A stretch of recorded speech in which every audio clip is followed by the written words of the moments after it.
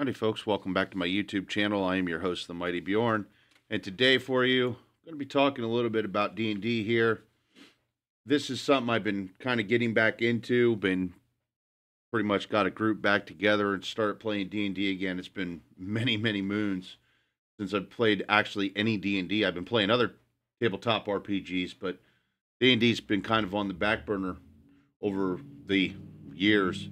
And well, today's focus is primarily going to focus on talking about prestige classes and just an idea that I'm working with prestige classes. For those of you who are not familiar with prestige classes, my understanding is the 5th edition has gotten rid of prestige classes. What it is it's it's a more advanced class. So there's prestige classes geared towards the various core classes. So fighter would be your core class, rogue, ranger, so on and so forth.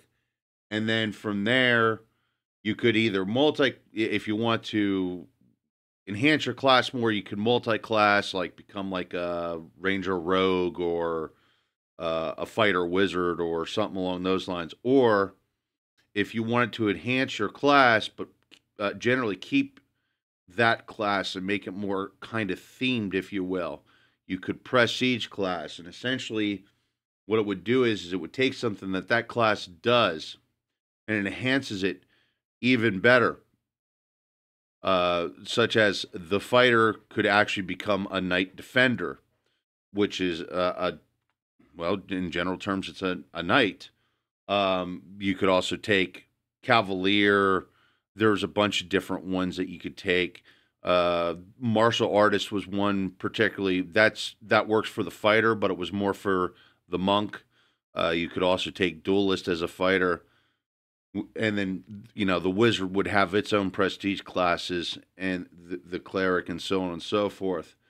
And like I said, the idea is it would take what the class does and enhances it even further, making it even better. Such as with a druid, you could kind of do a shaper style druid where you're mostly focused on doing polymorph type stuff, transforming into different creatures and animals and etc. But a prestige class was a wild shaper, and that would take that shape-shifting ability that the druid has and enhance it even further, making it even better. And it kind of cranks the character up to 11. Now, of course, with that being said, the prestige class would have minimum requirements for joining or for taking said prestige class. So you might need certain skill points in certain areas, certain types of feats. Some even had racial limitations, such as the Dwarven Defender has a racial limitation. The Knight Defender does as well, because with the Knight Defender, you can only be human, half-elf, or elf. But I've been kicking around this idea to take prestige classes and actually kind of add story to it, so that way it's not just, oh, here you've got all these requirements fulfilled. Here is your prestige class.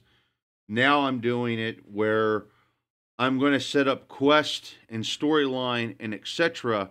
And I just thought it was a cool idea, and I would just take a few moments to share what I have as ideas. And I think it's a great way to add story and life to the game, to help your players explore their prestige class, if you will, or what they're striving towards with their prestige class, what their prestige class is mostly about.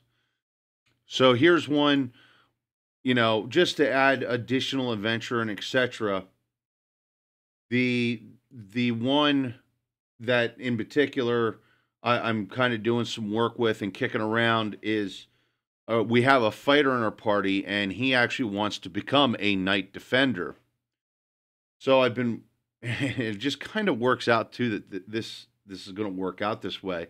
So there's a town that we've been doing a lot of adventures in, that the party's been doing a lot of adventures in, and there's actually going to be an upcoming enemy siege in said town.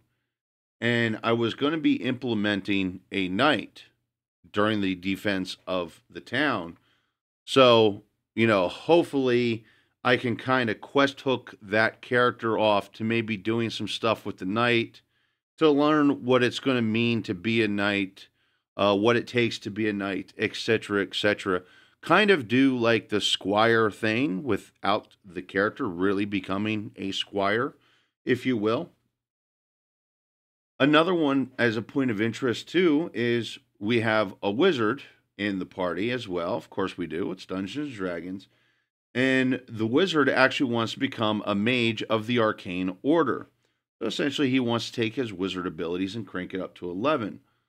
So, as a little side project for that player, I have him writing a letter of intent for to join essentially the Mages Guild, because that's actually one of the requirements is essentially becoming a member of the Mages Guild, the Arcane College, if you will. For me, it's the Mages Guild.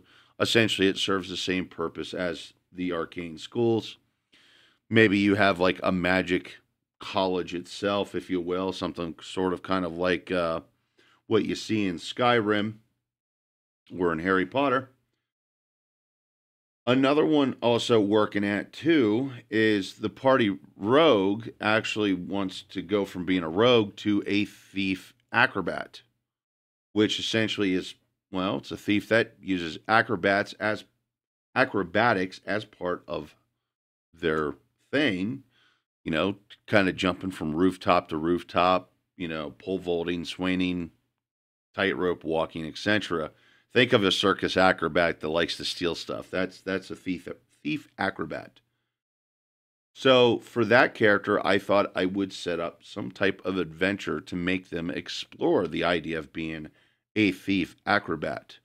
Maybe they have to try and get into a tower or a castle or some other type of structure, and realistically, the only way they can get into that place to steal that item is maybe go from one location to another location, from rooftop or, swinging or pole vaulting or whatever I'm going to come up with for that adventure. And that's going to be multiple adventures over time to make him explore that character more and more and that prestige class more and more.